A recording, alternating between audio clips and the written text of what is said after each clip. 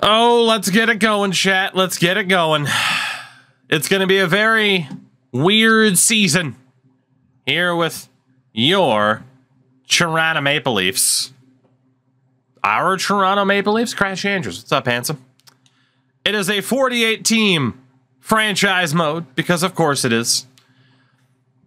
And we will hopefully find ourselves in the playoffs, unlike last year, where we were absolutely terrible.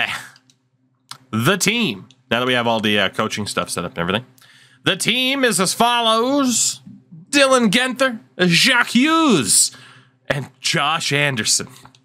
Beautiful. William Eklund with Marco Casper and Matthew Savoy, Dominic Bach, Connor Geeky's amazing hair, Jesus, and Tyler Boucher. And you got Jan Mizak, Brad Lambert. So yeah, Niebeck. Can't wait to see the AI's lines. Oh, I'm not looking at the lines again. Fuck that. We'll look in a couple of years. We're not looking after 1 year. Screw that. Edvinson and Drysdale, Merkley and Korchinski, Gooley, and Brant Clark. The goalies. I mean, at least Ottinger can actually save stuff. I don't know if Philip Grubauer will be able to stop anything, but I hope. One can only hope. The AHL, we have KHL legend Nigel Dawes. And that's the most important thing. That's the most important thing. He should have been a Quebec team. I was thinking about it, but I'm like, I've never used Toronto for anything, so now's a good time. Let's finally do it. Let's look at it. Let's do it. The Colorado Avalanche. Knucklehead, from season 1 at least. All right, that's enough of the Avalanche. From season 1 at least, the numbers weren't all that drastically affected. It still pretty much played out like you would expect it to play out in terms of point totals and stuff like that. All right, again, we play our division opponents and Eastern Conference opponents only. No Western road trips in this reality.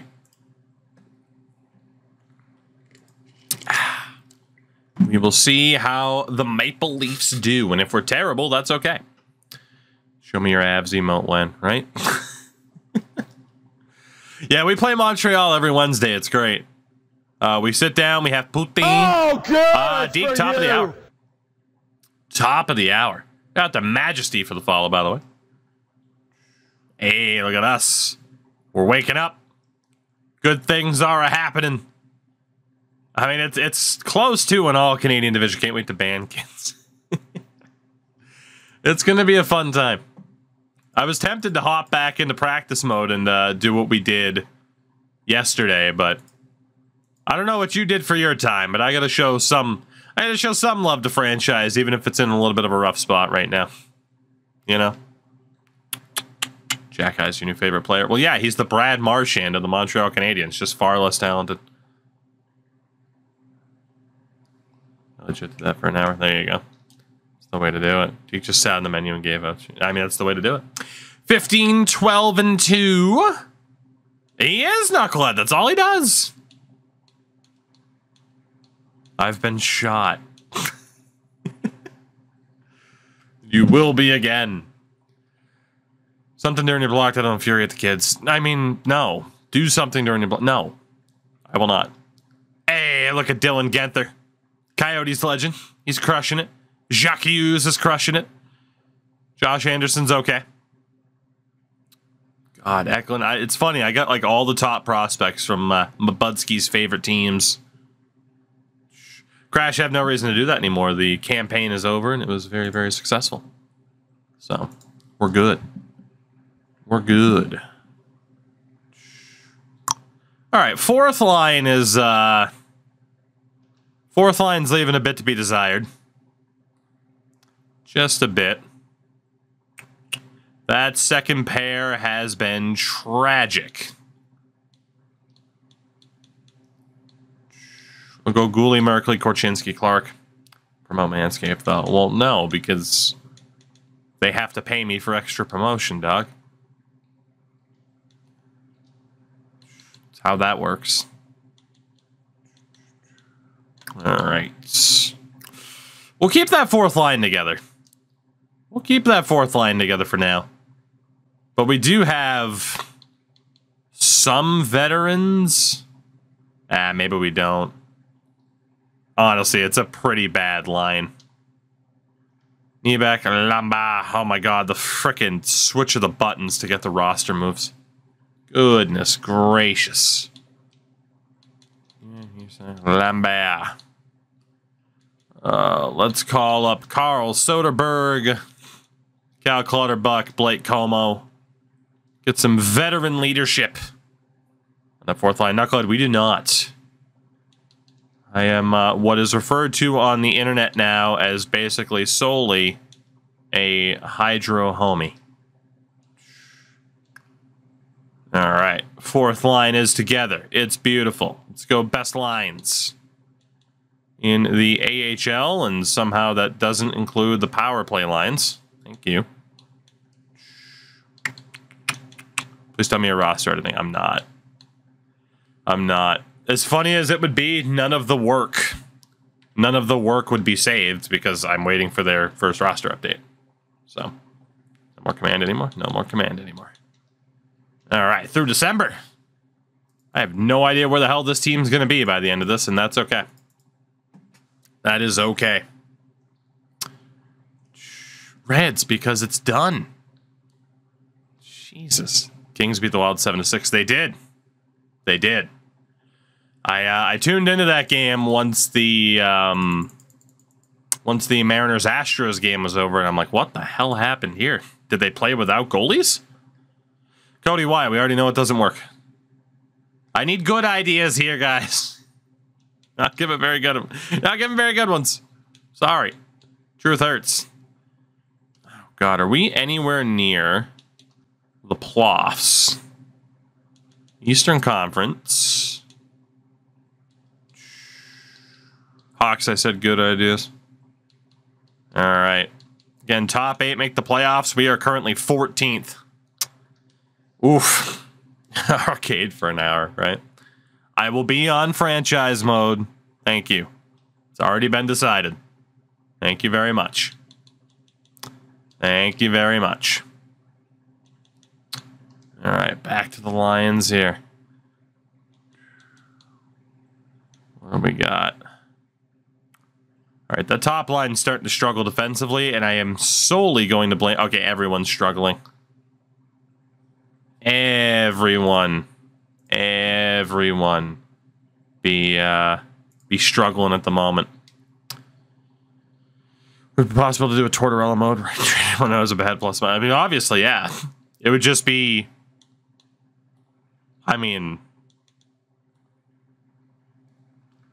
Determine, you know, you have to decide what parameters you wanted to put. All right, I'm cool with that fourth line being bad. We need to figure something out here, though. I don't know what that's going to be.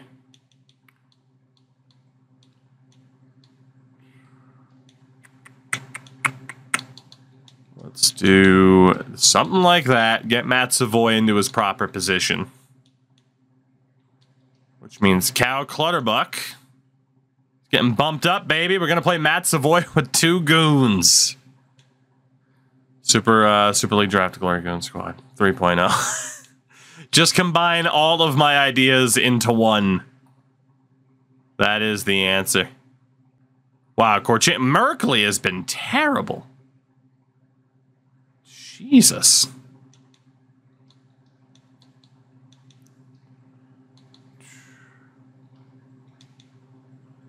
It's a bit of a tough call to know what the hell to do here with this team. I think we just have to let the boys struggle.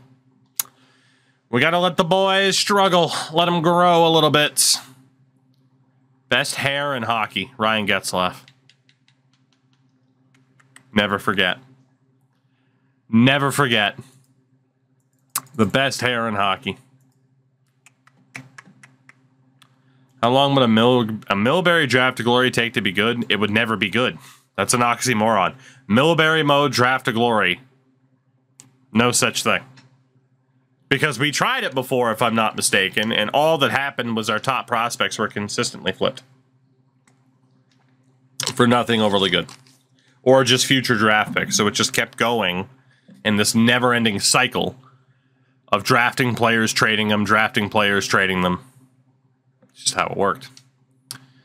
All right, we are not... UDFA, unfortunately, doesn't work. It's not like Madden where UDFA franchise is overly possible, you know? Granted, it's not the start of a season right now, but, like, I mean, like, there is this guy who the Kraken just let go of for no reason. Like, there's a bunch of medium nines. All these dudes were drafted and just weren't signed by their teams. Boy, that's frustrating. Knucklehead, it was good to see you, buddy. Take it easy.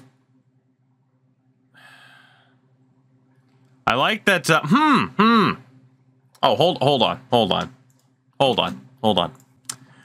Now, I'm not saying that the persons or peoples behind these rosters are biased.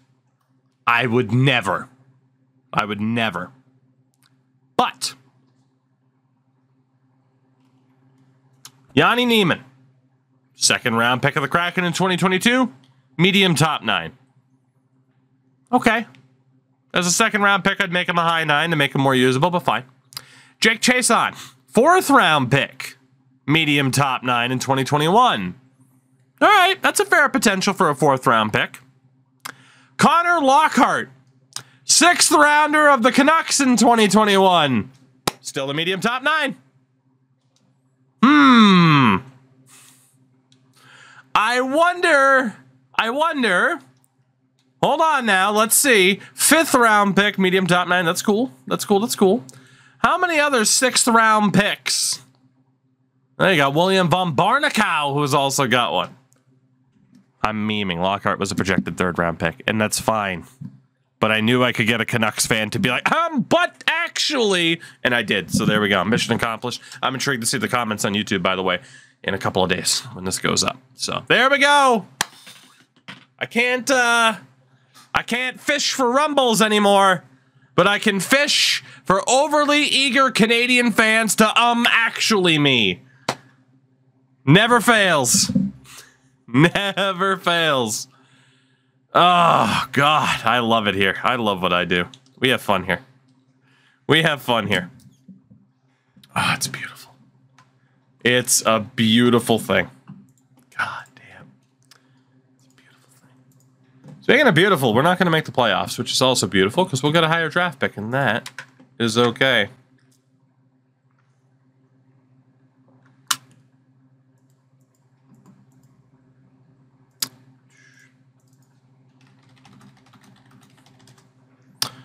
Goodness. It's true numbers. It's true. All right, 38, 32, 28, and 5. We're getting better. We might actually be able to pull this off.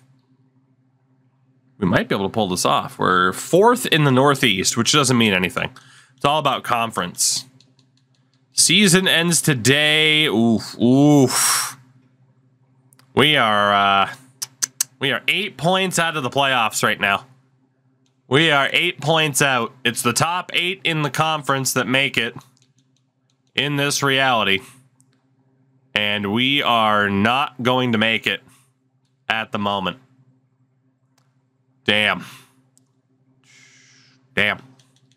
What's the West looking like? Goddamn San Antonio. 48, 18, and 5. Not bad. Pretty close race in that division, though. Damn. West is a deeper conference at this stage than the East happens to be.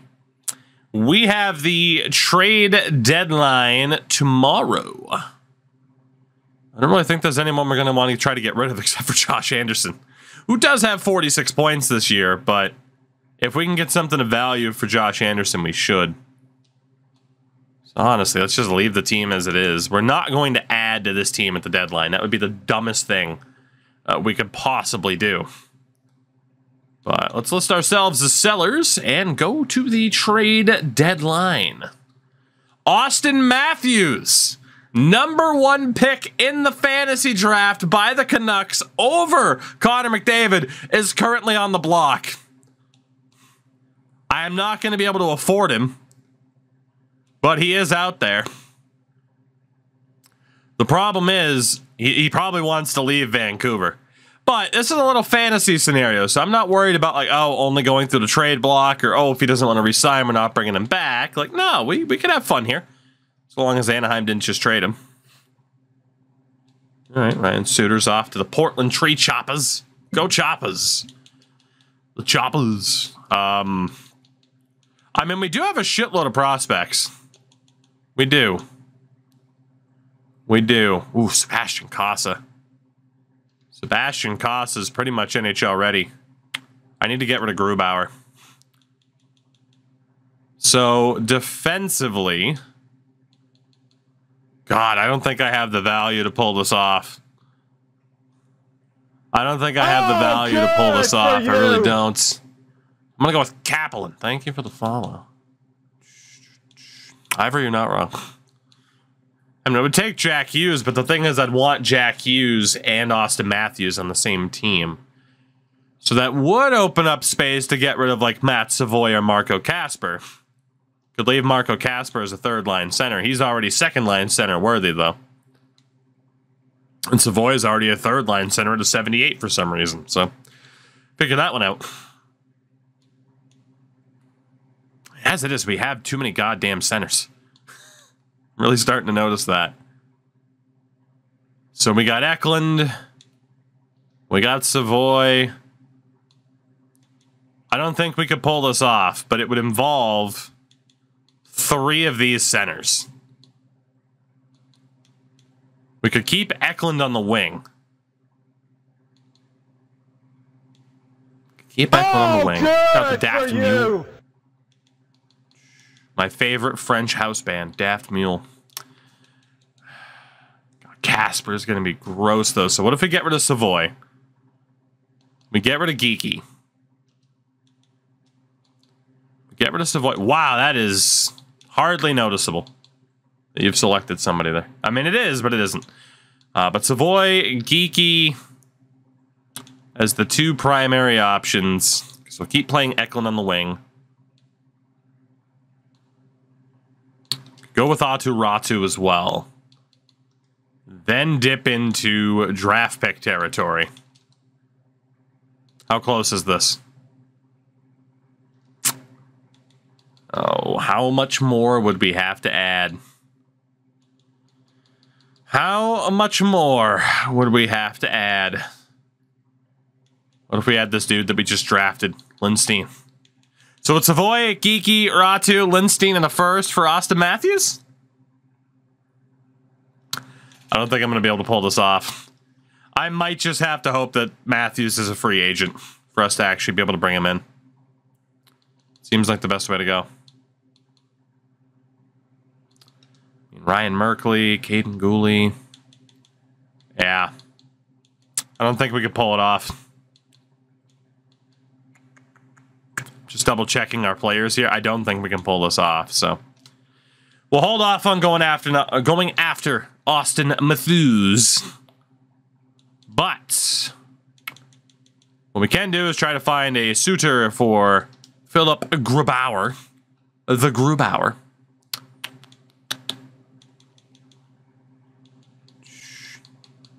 Let's see, anything for Grubauer? Nope, nobody wants him. Go figure. Go figure. Defensively, Merkley, you have been tragic, my friend. What could I get for you? A second and a third, Zach LaRue. Brennan Othman in a 6th. 2 second-round picks from the totally not Golden State Warriors. Is there anything that's going to be worth it? Just a bunch of medium top 6s. Got the Coling. That's how it's spelled, so that's how I'm saying it. Save for the primer. And Nylander, welcome aboard. Oh, good for you. We might as well keep Merkley at this rate. The second rounder's not going to do much for us. I don't think we're going to have much to give away here. I was hoping that we would. but it's not looking too good. It's not looking too good. I mean, now would be a good time to get rid of Merkley because he's not going to get that much better. Same with Korshak, but they're just not worth anything. And then Josh Anderson has no value whatsoever either. Niebeck might hit NHL level, so we can hold on to him. Even Dominic Bach, who's not amazing. Oh, good kind for of fits the you. bill there. Hell of a name. Thank you for the follow there, too. I think we're good. I thought we might actually have a few things to trade away here. We don't. We really don't. So we will just see this out. I highly doubt Austin gets traded. But let's see if there are any blockbusters that come out. I doubt it. I doubt it. I doubt it. Yeah, nothing. It didn't mention a damn thing. Oh, good. But we did beat Ottawa. Got the cookie crumbler of the week as well. We did beat the Ottawa Senators, which is the most important thing.